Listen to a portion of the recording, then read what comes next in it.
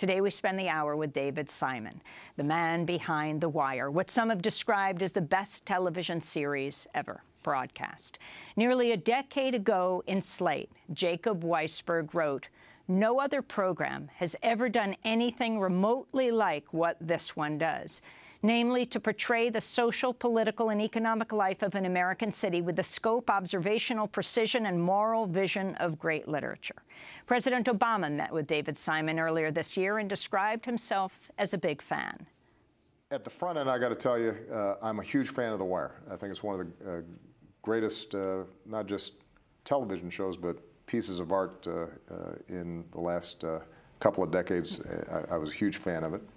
President Obama speaking at the White House during a meeting in March with David Simon. In The Wire, Simon captured the city of Baltimore from the angles of street-level drug dealers, beat police officers, journalists covering corrupt politicians. David Simon said he aimed to portray how, quote, raw, unencumbered capitalism devalues human beings. He created the show after leaving the Baltimore Sun, where he worked on the city desk for over a decade. The Wire helped launch a new national discussion about the failings of the criminal justice system and the so-called war on drugs. In 2011, then Attorney General Eric Holder urged Simon to do another season of The Wire. Simon responded he was prepared to do so if the Justice Department would, quote, reconsider and address its continuing prosecution of our misguided, destructive, and dehumanizing drug prohibition. Well, after The Wire ended, David Simon went to create Treme, looking at New Orleans after Hurricane Katrina, which hit the city 10 years ago this week. In 2010, Simon was awarded a MacArthur Genius Award. In a statement summarizing his work, the MacArthur Foundation said, quote, with the nuance and scope of novels, Simon's recent series have explored the constraints that poverty, corruption, and broken social systems place on the lives of a compelling cast of characters, each vividly realized with complicated motives, frailties, and strengths. David Simon's latest project is titled Show Me a Hero.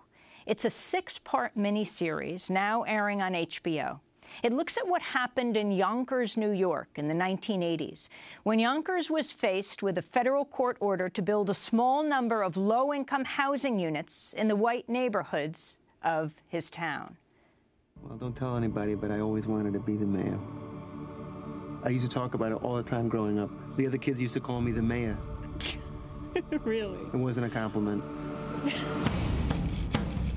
The city intentionally segregated its housing for 40 years. The whole damn city government's white. This judge wants to take low-income housing and put it here in East Yonkers. The trash, the drugs. We will die from what the city is trying to shove down our throat. I live here, and I am nothing like what they describe. So what are you gonna do?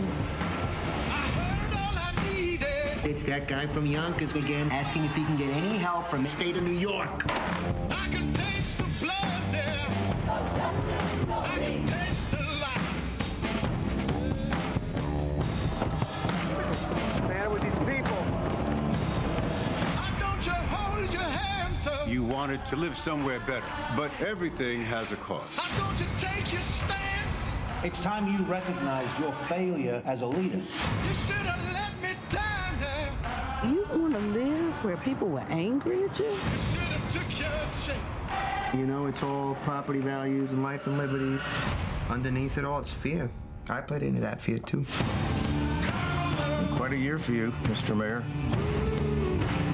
Justice is not about popularity. No, it's not. But politics is. Highlights from the new HBO miniseries Show Me a Hero. Joining us for the hour is the show's creator, David Simon. Welcome to Democracy Now! Thanks for having me back. It's great to have you with us. Tell us the story of Yonkers and desegregation. Well, it was one of the first places where sort of a new generation of public housing policy was undertaken, which is to say there were a lot of mistakes that happened in the 50s, 60s, 40s even, in terms of the construction of public housing. Condensing everything into high-rise projects or mass, sort of mass incarcerating your poor in very tiny areas like the famous, Robert Taylor or Cabrini Green in Chicago, or in my city in Baltimore, Lexington Terrace or Murphy Homes. It proved incredibly destructive and destabilizing to those neighborhoods, and it creates almost permanent ghettos. And so the new revolution of scattered site housing kind of began in Yonkers, which was to say a few units here, a few units there, don't destabilize the neighborhood, truly try to integrate your poor into the rest of society. And it actually was a quiet revolution that was successful. Unfortunately, everybody who heard that 200 units had to be built in white areas because of a court settlement imagined the past and not the future. And so it aroused incredible white anger in the late 80s and early 90s, and incredible upheaval. And you could not convince anyone to risk even the slightest of their property values or of the status quo in order to try to achieve the result. And so Yonkers blew up, and it was in winning the victory that they did. The political cost was so exhausting that it wasn't replicated elsewhere around the country. Let's go to another clip from Show Me a Hero, showing one of these heated meetings in Yonkers over public housing. As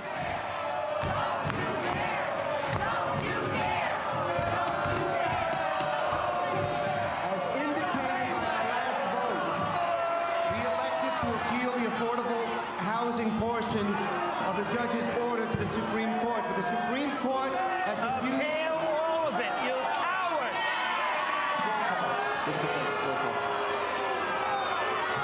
Mayor LaSisto. Aye. Vice Mayor Spallone. No. Majority Leader Cola. No. Minority Leader Longo. No.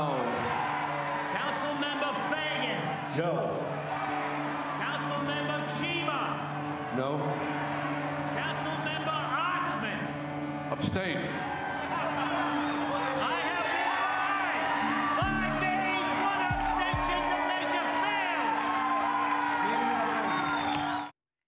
And there you have one of those moments. Now let's go back, David Simon. Talk about what forced the desegregation. It was a court ruling by a federal court that was upheld by it's ultimately upheld by the Supreme Court. But this was a lawsuit brought by the NAACP. Absolutely. It came out of the Carter Justice Department in '79 was the original suit, and then the NAACP joined it as a friend of the court. And it was fought. It actually wasn't settled completely until 2007. That's how long the litigation took. Basically, what was proven beyond any doubt, I mean, it was upheld by a 3-judge panel, including 2 Reagan appointees, the original decision. But what was proven was that Yonkers, like many American cities, like most American cities, used their federal housing money to purposely and willfully segregate their low-income housing. They used it for racial hypersegregation. And the case was proven by going back to, even the minutes of the Housing Authority. For decades, you would hear people saying bluntly, "Well, don't put it anywhere else but here. We don't want blacks moving into that neighborhood or this neighborhood. Keep it." So they built every single unit of low-income housing in 1 square mile of Yonkers. So they used the federal money to further segregate the city. And of course, anybody who's read Nick Lehman's Promised Land or notably recently Ta-Nehisi Coates' reparations piece in the Atlantic, the case is definitive just definitive, that the country as a whole has used social engineering to create this hyper-segregated world. I mean, we had done this as a matter of policy, of plan, of purpose for the last 40 years, 50 years up to this point. So here comes the NAACP and the Justice Department that basically says, look, you took the money and you did this, contrary to Brown v. Board of Education. This is a Plessy versus Ferguson type behavior. You can't do this. This is depriving people of their constitutional rights. And the remedy, of course, was desegregate your public housing stock. And they asked to build 200 units in a city of 200,000 on the white side of the Sawmill River Parkway. And it was going to be in different places. Right. Well, that's the part that eluded the opponents, which was there were people who had learned something about public housing and about the mistakes of public housing and of this very act of hyper-segregating all of your poor into one small area. And it was the beginning of scattered site housing and defensible space theory and a lot of things that actually work in terms of integrating the poor with the rest of society. What's the difference between segregation and hypersegregation? Degree. I mean, I would say that, certainly when you are trying to place every single person of color in a context where they are not interacting with the rest of society, if you were to go to look at the Schlobohm high-rise projects, which are still there in West Yonkers, they're actually built in this incredible gully in the middle of West Yonkers with a high retaining wall. So that I mean, there's a 20-foot retaining wall around it. I mean, you look at it and you realize the poor are being made to. They are. It's like a walled-in community. It's like in a gully, and there's a 20-foot wall that surrounds it. I mean, it is so segregated from the rest of Yonkers that the intent is absolutely clear, which is let's make no mistake. This is where we took the money. We took that for the housing stock. And by the way, the people. Let's be honest. The reason cities started taking the federal money was these projects originally, not the Schlobohm, but the ones before that, the low-rises, Mulford Gardens, places like that, in every city, they were for white people. They were for people struggling to hold families together at the end of the Depression, and some of the earlier projects go back to the 30s, and particularly after the war, after World War II, they were for returning veterans. And they were heralded, public housing was heralded as a viable and advantageous federal policy. It was only when it gravitated to people of color, when they became the next immigrant wave, either from the South or from other countries, that it became problematic politically. David, I want to go to another clip from Show Me a Hero. Here, a representative with the Housing Education Relocation Enterprise Program speaks with Mary Dorman, a main character in Show Me a Hero, played by Catherine Keener, an older East Yonkers resident. As I began to explain, I run a group called the Housing Education Relocation Enterprise, or HERE. We've been commissioned by the Yonkers Housing Authority to help these tenants move into the new homes. Thank you. And to do so in the best possible way for the tenants and for the existing neighborhood residents. We intend to make sure that what is going to happen happens in the best possible way for everyone. May I ask, Mrs. Dorman, how do you feel about the housing presently? Honestly? But of course. Honestly, I don't believe in it. You don't believe in the purpose of the housing? You don't believe that the housing is coming to your neighborhood? I don't believe in the idea of it. I know the housing is coming. It is. Pardon me. You are exactly right. It is going to happen. And what is left for all of us to decide is exactly what it will be. Or more importantly, perhaps, what it will not be. This woman, Mary Dorman's a very interesting figure, one of the leading activists against desegregation, who begins to change, David Simon. Yeah, she had an incredible journey. I got to meet her before she passed, because we started research on this project back in about 2002, 2003. It's based on the former New York Times reporter Lisa Belkin's book. And Bill Zorzi and I, who worked on the scripts, we felt the need to, we have to get the voices as well as the prose story. So we went to Yonkers, and Bill particularly dug into the story, and of course he met Mary. And Lisa tells a fascinating story about reading to Mary her book when she was finished with the manuscript. Mary is reading visions of herself from when she was one of the most vocal and furious opponents of the public housing. And she denied saying those things. And Lisa had to go back and show her the record, what she had said at hearings and at protests. And Mary, at that point in life, didn't recognize herself. She didn't recognize her earlier version of herself. She was astonished. It really was a hero's journey for her, and she's, Catherine Keener plays the turn so beautifully. Now, you show the wrath of this segment of the white community against the desegregation. People think it's hyperbolic. People think that we sort of exaggerated it. all you got to do is go to there are documentaries. There's film footage of the council hearings. I mean, we're going verbatim.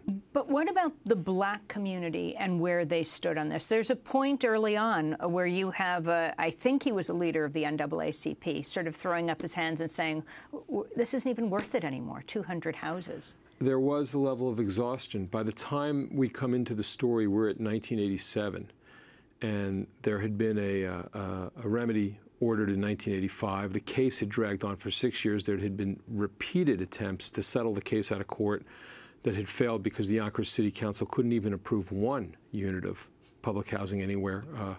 So that, even more benign. I mean, there was one settlement that called for only 100 units, but the council vetoed that.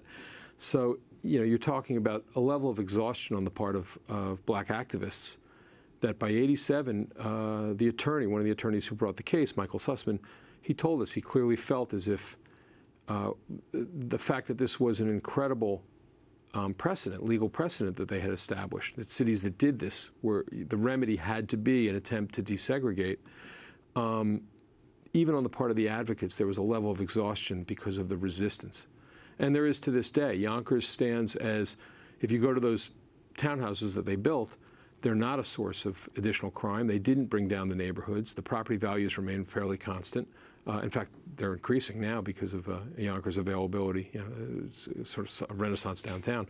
But that's the victory on the ground, the emotional cost of it. I mean, the federal government had the same dynamic in Dallas right now, going on right now, is going on in Dallas, and the federal government doesn't have the HUD doesn't have the stomach to fight it through.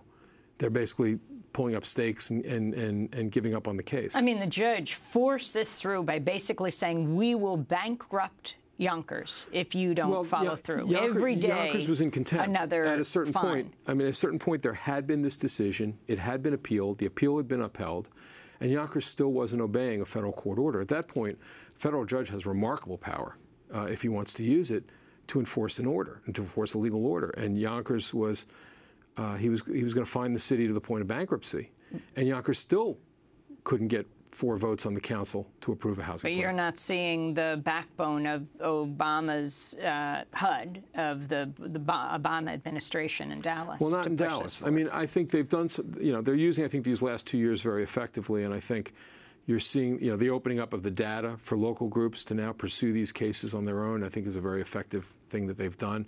But yeah, I think in Dallas you've seen, I would have to say, a lack of backbone. And they're having, if you think these problems are, that we did something that's 25 years old and it's an anachronism, 2 towns up the Hudson right now, in Tarrytown, the same rhetoric, the same demagoguery, same guys running for office claiming that they can in some way turn back this decision. They're fighting it in Tarrytown now instead of Yonkers. So, and in Yonkers, the mayor, Nick Wasisco, he ran on an anti-desegregation platform, and simply because of the judge saying he was going to bankrupt the city. I mean, it wasn't a moral awakening, though it came to be one, it seems. It came to be one. Nick grew, too. Yeah. Obviously, we spent a lot of time talking to his widow, Nye Wasisco, and he came to see that, in the beginning what it was a political opportunity to run to the right of the existing mayor who was ready to comply. And Nick was arguing that they should still exhaust every possible appeal, even though everyone in city government knew there were no grounds for appeal. So, almost before, I would say a couple weeks before his inauguration, after he won, running to the right of the mayor, the call comes from the lawyers and they say, we lost the appeal, you got to do it. And Nick then had to turn around to the voters and say, I know what I ran on, but hey, we lost the case, now we have to build the units. And that was not well received. And what captured your imagination? I mean, you dig in, you throw yourself completely into these projects. In a moment, we're going to talk about New Orleans and Treme and then The Wire. I thought this piece was, there's been a lot of writing about the American pathology of race and how it's an overlay on all of our urban problems, our failure to deal with it. I mean, it remains for the 21st century the most fundamental question of what, if we don't get this right, it's problematic that we're going to get the city right. If we don't get the city right, I don't see how the society becomes anything but second rate, because we are an urban people. And, if you've read anything about the construct of segregation and what it's done in terms of creating these two separate Americas. You know, Andrew Hacker's book, Two Nations, or Promised Land by Nick Lehman, I mean, there's just so much reporting that basically says this is the great stumbling block of American society. It's what we've wasted an incredible amount of treasure, time, and lives because we can't get this right. We're talking to David Simon for the hour, the former Baltimore Sun journalist. Baltimore Sun figures prominently in the remarkable series, The Wire, and is also spent a lot of time in New Orleans. We're going to talk about Treme next. It's the 10th anniversary of Katrina. This is Democracy Now! Stay with us.